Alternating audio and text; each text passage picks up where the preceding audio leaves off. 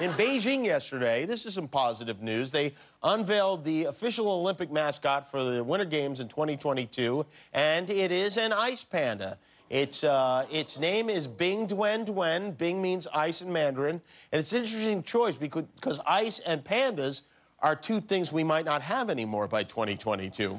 They also released a video that explains the origin story of the character, I guess. Let's take a look at that video, and I'll narrate. Now, this is, you see a mysterious spacecraft rockets toward and crash lands on Earth, where it is found and penetrated by an adorable panda bear.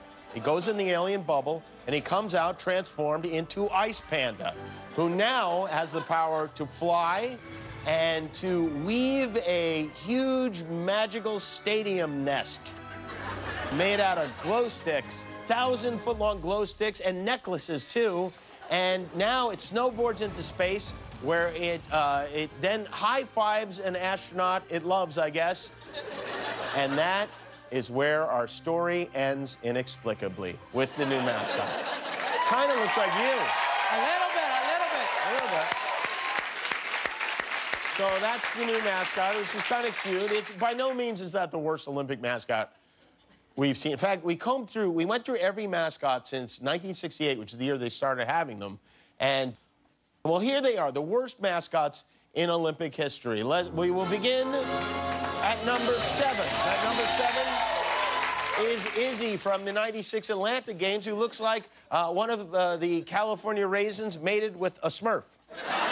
At number 6, we have Kobe from Barcelona, 1992. He is a fox with one nipple,